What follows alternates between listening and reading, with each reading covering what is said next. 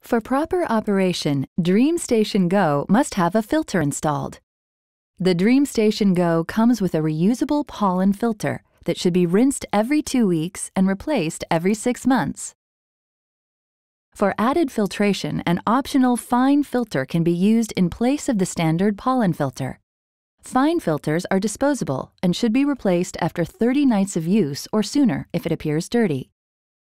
Your device will display a message every 30 days to remind you to check and replace your filters if needed.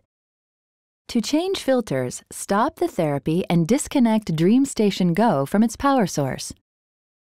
Remove the filter by sliding it out from the base of the device. Examine the filter for tears and signs of debris. If using the pollen filter, you can hand wash it in the sink. With the locking dimples facing downward, run warm tap water through the filter to rinse away any debris. The fine filter cannot be washed, it must be replaced. Lightly shake the pollen filter to remove as much water as possible. Set it aside to air dry.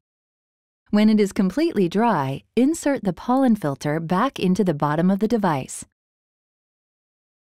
Innovation and you. Philips Respironics.